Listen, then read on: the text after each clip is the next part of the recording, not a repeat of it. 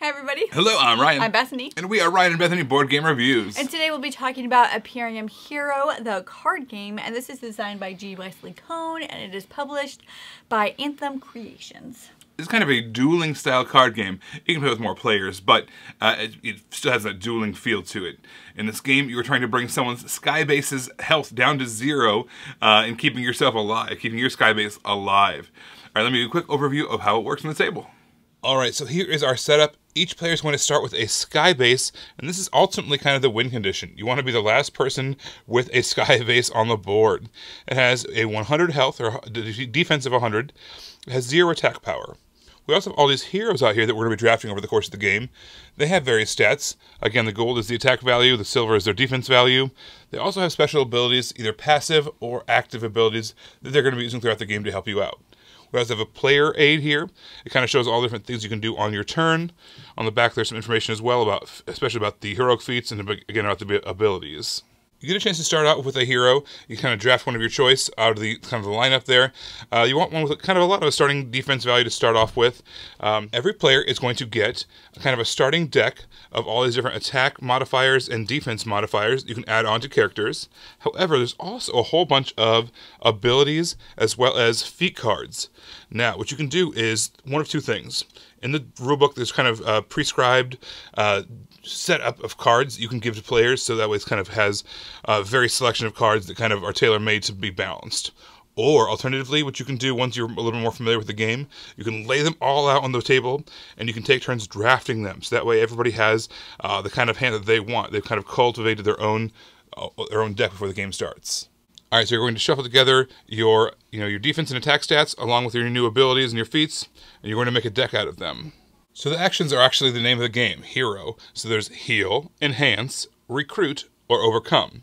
So recruiting is an easy one. What you can do for recruit is you can take 2 heroes, either from the face up or from the face down pile. Let's just do recruit. Let's grab 2 of these. These are going to go into our hand along with the one that's here. We've already drawn before the game started. The next action I want to talk about is called Enhance. This is drop to 3 cards from your deck, and then you can play up to 3 cards. So we'll go 1, 2, 3, and then we can also play some of our people down there. So we might play a hero, maybe play another hero, and then give somebody some defense as well, kind of boost that up. Let's give it to Yasmin. Now, there are no damage counters in this game, so when someone gets damaged by 50% or more, but yet not all the way killed, you basically kind of turn them sideways to show that they are half dead. We'll call it exhausted. So somebody, let's say he's got 70 health. If you do 50 damage to him, he would be exhausted but not defeated. If you wanted to finish him off, what you have to do is do another attack for now basically half of that value. So you need to do damage of 40 in order to finish him off.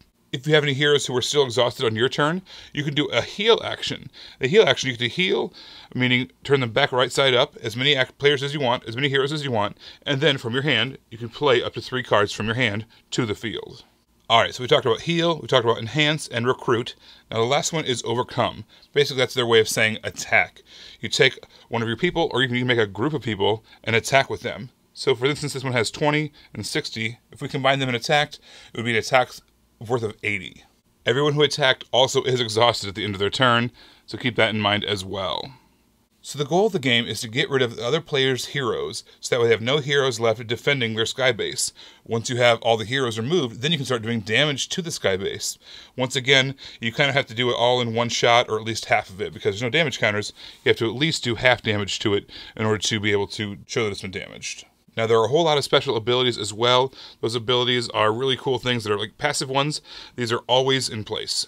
So this one says, when you attach it to a hero, when this hero is defeated, you may take control of any hero, moving it to your player area, discarding all of its enhancements. If fatigued, hero must stay that way. So this gives you a chance to, even though one of your characters maybe died, you get to get another hero back. There's one that says shielding. If fatigued, this hero gains 20 defense for every strengthened hero. This bonus is added after the total of defense is halved. So that's really nice. And then there's active abilities that you kind of have to actually say. This one says, target opponent reveals all of their abilities on the field. You may use some of the active abilities as if they're your own, or one of the abilities as if it was your own, regardless of timing. So when you play an ability, you play it underneath the character. You don't show what it is. You get a chance to peek at it and you know what it is, but none of the other opponents at the table do know what it is. There's a huge variety of different abilities, so you want to kind of use those to your advantage in order to swing things in your favor. Now the last thing you can do on your turn is called these feats.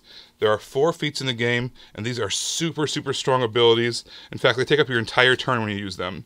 This one says, target opponent reveals their hand, then discards all non-hero cards. So let's say they've been drawing cards the whole game, they've got a ton of cards in their hand ready to kind of go crazy. This just gets rid of like basically all the heroes or all the cards except for heroes. That's huge. There's a drain one that says, discard all of one opponent's enhancement cards from the field. So that way, all these extra cards they have stacked on top of the characters, they'd all disappear.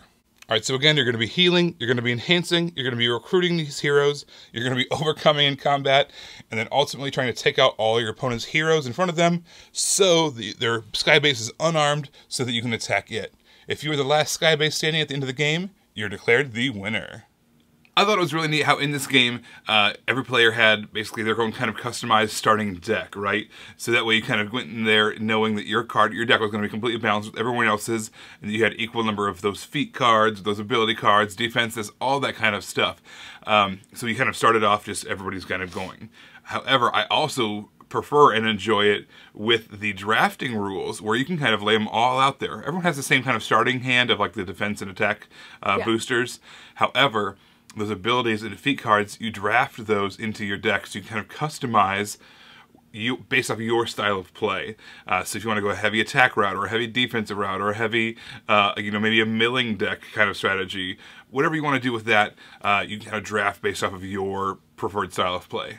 This game was pretty quick and easy to learn. It came with the player aid, and I always really like when games have player aids because I need those, so I appreciate when it's there. Even if the game is quick and easy to learn, I like to be able to verify what I'm doing and what the turns are, and then also you don't have to like ask people questions all the time because it's right there. But it was pretty simple to learn.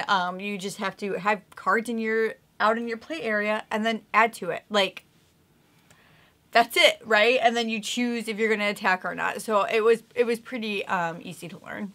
Also, as far as choosing whether to attack or not, I liked being able to customize those characters.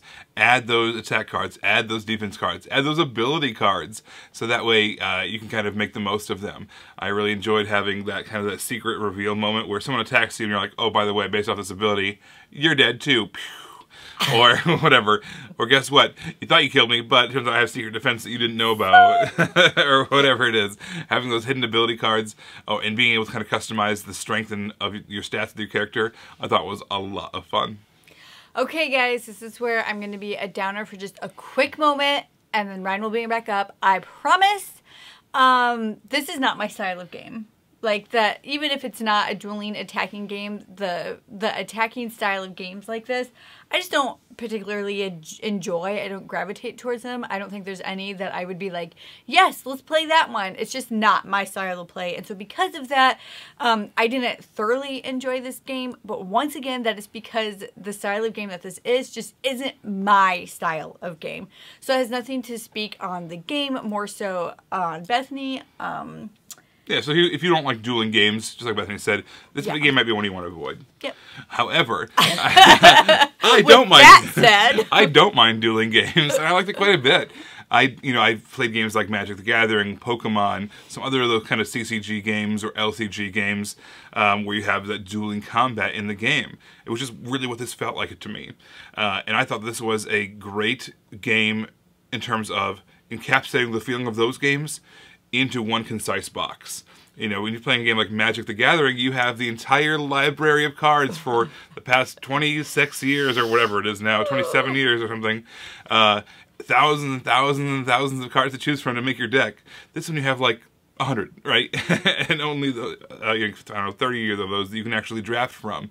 But you still get, because of that, a unique experience. So I really enjoyed how they were, how the designer was able to make this kind of unique dueling experience with multiple paths to victory in a concise box with, not having a ton of booster packs you need to buy and chase rarity and all those kinds of things that you need to do in some of those customizable card games.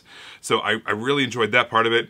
I really like the drafting. Again, it kind of made you feel like you were customizing a deck and going to battle with it, just like some of those CCGs do, but again, in 5 minutes instead of over the course of like a couple of months or whatever. Yeah. Yeah, so I really enjoyed that. this is a great alternative to if you have been playing some of those games that are expensive and you have to keep on keeping up with the newest and newest rounds of them. If you want a similar experience in a smaller package, I suggest maybe giving Empyrean Hero a try. Everybody, thank you so much for watching. Don't forget to subscribe so you can see our videos as they come out. And you can find us on Facebook, where Ryan Bethany Board Game Reviews. You can find us on Twitter, where Ryan Bethany 1. And you can find us on Instagram. We are Ryan and Bethany. You guys, thanks so much for watching. We will see you next time. Bye. Bye.